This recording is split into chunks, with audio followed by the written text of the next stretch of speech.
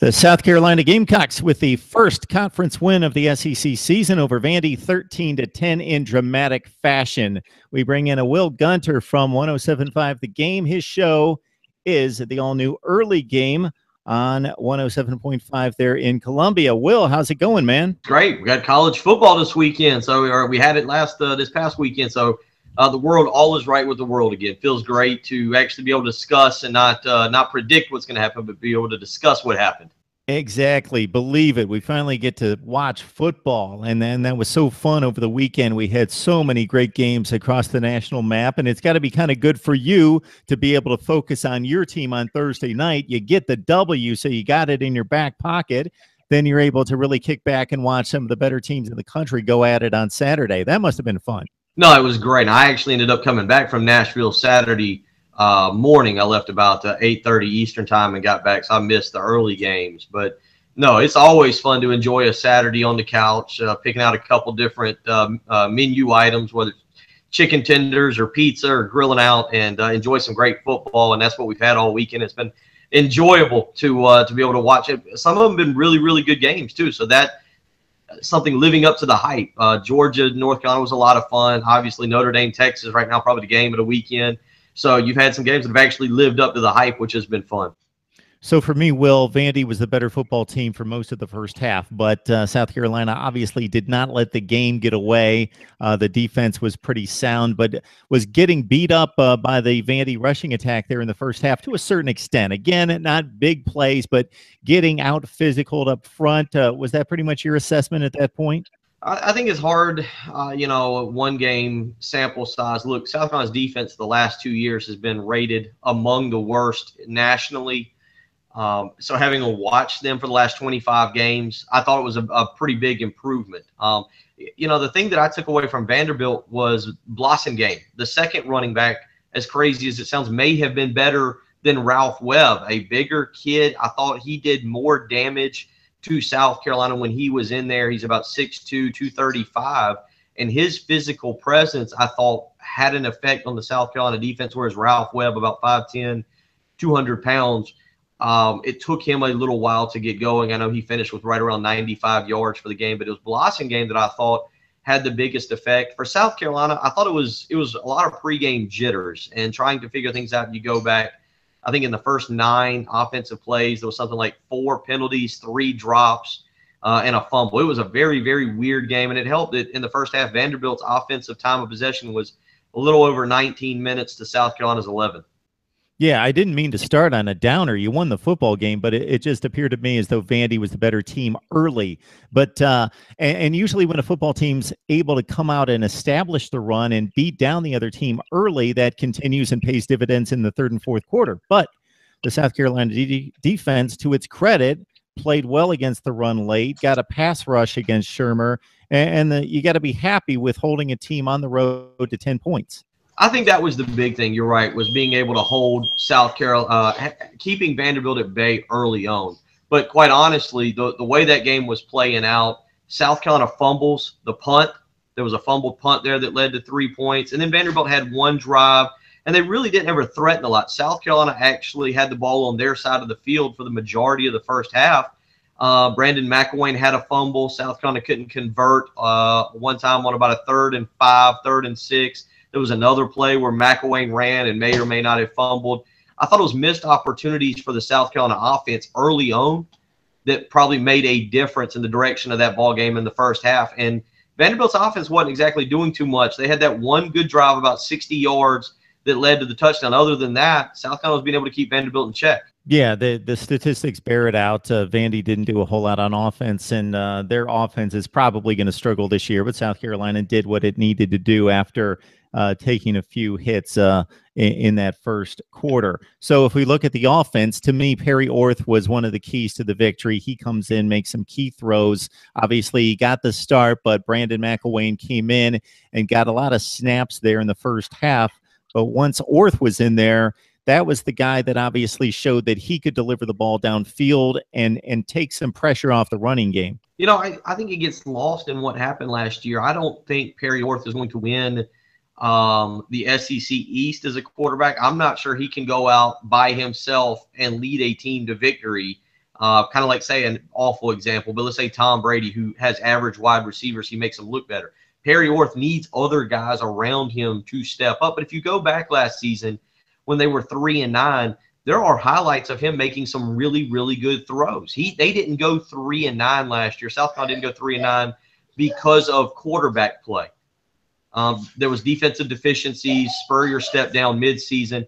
There were a lot of issues that South Carolina had outside of the quarterback position. So going in, I thought Perry Orth was the best option to begin with. And so with that being said, South Carolina relied on him in the second half. He finishes 11 of 19 for 152 yards. And that was the biggest difference, I thought, from the first half. Second, even in the first half when Perry Orth played, Mark, there were some drop passes that really cost the Gamecocks an opportunity in that first quarter to get the ball moving. Yeah, and that's the deal. You nailed it when it comes to the wide receiver situation when we had you on just a few days before the game. Dropped passes. Every time I saw a drop out of a South Carolina receiver, I was like, well, that's what Will said was going to happen, and that's what he's seen in practice. But Brian Edwards was impressive. He made a couple really nice hands catches, one against the sideline on the right sideline when the Gamecocks were buried inside their own 10-yard line, and it didn't turn into points, but it flipped the field in the fourth quarter, and I thought it was very pivotal. I think South Carolina was down 10-3 at the time, made like a 50-yard reception where he had to twist and turn and make a hands catch along the sideline. It flipped the field and ultimately put South Carolina in position to drive it for the game-tying score. And that was a good pass by Orth. And a matter of fact, a few plays later, they hit another deep pass to Deebo Samuel that was a very good pass. Brian Edwards, 8 catches, you're right, goes over 100 yards. Excellent first game from him. I thought the thing with Brian Edwards, we knew he had the potential to step up, but how quickly he found a rhythm in the second half that allowed him to be the go-to guy. He's 6'3", he's about 210, but this was a big recruit. This was a guy who had offers from a lot of schools, Georgia, Clemson. A lot of the big-name schools wanted him to come play at their university. He elected to stay with the University of South Carolina. And so what ends up happening, he steps in as some true freshman can do and makes an impact in the first game. And there's no doubt without Brian Edwards, South Carolina doesn't beat Vanderbilt. So is this Perry Orth's team as a quarterback, and is it actually A.J. Turner's team from a running game situation based on what we saw in the first game, David Williams, a lesser role carrying the football? South Carolina's got problems at running back, and I don't know. I'm not A.J. Turner is a smaller guy, but I think he can. It's not a issue of whether or not he can stay healthy. It's just it's the SEC. You got to go through 11 more games. You name me a team, even Leonard Fournette last year. You name me a team who can play 11 games with one running back. And South Carolina, quite frankly, does not have a running back outside of A.J. Turner. David Williams has yet to show me anything. He was able to throw a block. If you want to highlight something that was positive on the Deebo Samuel touchdown run. But outside of that, South Carolina, that's going to be the biggest issue for the Gamecocks moving forward is finding a second running back. We expected to see a Mississippi State team coming off an opening win against South Alabama. According to one of the power indexes, that was the biggest upset in college football in 5 years. The Jaguars had a 2% chance of winning. They pull it off at Scott Field against Mississippi State.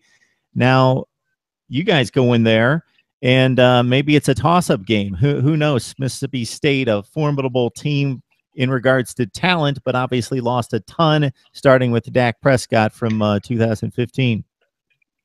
Vegas doesn't see it that way. Have you seen the opening line there? Mississippi State comes out as you want to guess? I'm gonna guess 8.5.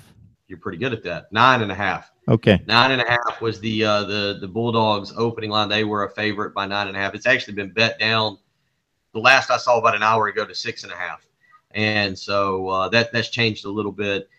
The Mississippi State team is a team that during the offseason I continuously talked about that their quarterback situation may actually be worse than South Carolina's with Nick Fitzgerald and Damian Williams. Elijah Staley's there. They were really looking for somebody. And I think that bared fruit on Saturday afternoon. They were up, though. Let's not forget the same thing to be said with Kentucky. Everybody wants to talk about these teams. Look, Kentucky was up 35-10. Well, Mississippi State was up 20. They were up 17-0 and then 20-7, and they end up blowing the game.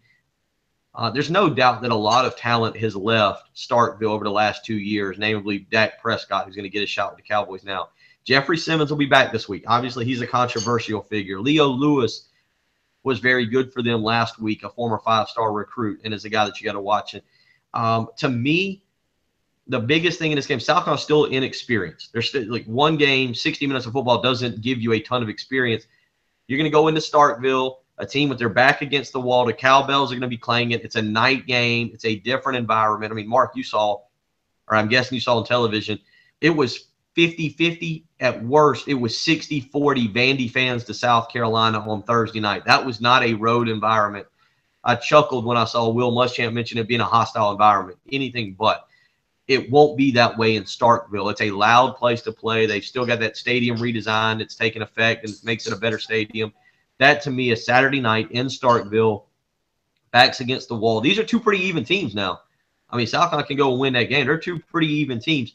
But being on the road at night with a team with its back pressed up against the wall is going to make it extremely difficult. Damian Williams is a guy that we saw play as a freshman for Mississippi State at quarterback before Prescott took over, and it was kind of between the Russell and the Prescott regimes there at Mississippi State. Hit 20 of 28 against South Alabama and really hit them up on the ground for almost 100 yards in leading the Bulldogs offense, though a 21-20 loss to the Jags. All right, getting us set on South Carolina, it's Will Gunter from 107.5 The Game. His show is the all-new early game on 107.5. Will, it's always a good time. We appreciate you stopping by. I know you're running around 100 miles an hour. For you to give us 10 minutes is good stuff. So thank you so much. I always appreciate doing it, and I look forward to talking throughout the season. We'll see where it goes. Fun first weekend. Fully expect it to continue.